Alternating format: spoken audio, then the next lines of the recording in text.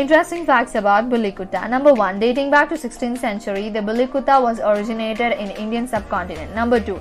It's a working dog used for hunting and guarding. Number 3. They are very intelligent, alert, responsive, energetic and aggressive. Number 4. The Mughal Emperor Akbar owned a Bully Kutta which he used for hunting. Number 5. This breed was popular in Punjab region of India and Pakistan, including Haryana and Delhi as well as in Tamil Nadu. Number 6. The word bully comes from the root word of Hindustani and Punjabi languages. Bully, which means heavily wrinkled, Kutta means dog in Hindi Urdu language. Number 7. In Tanjore, the Bully Kutta was a favorite pet of ruling families. Number 8. Bully Kuttas have been illegally used for dog fighting in India and Pakistan, including areas such as Delhi, Gurugram and Noida.